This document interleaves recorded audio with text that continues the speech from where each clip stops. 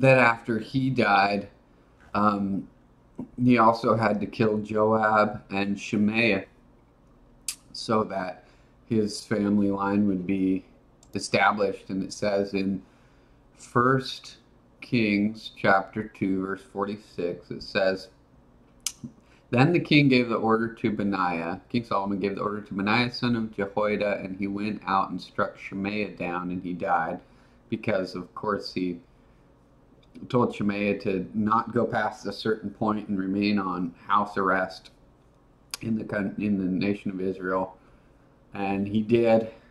He disobeyed the king, and it says the kingdom was now established in Solomon's hands.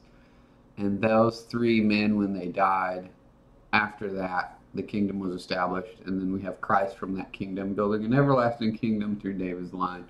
But it seems very necessary that those three men died.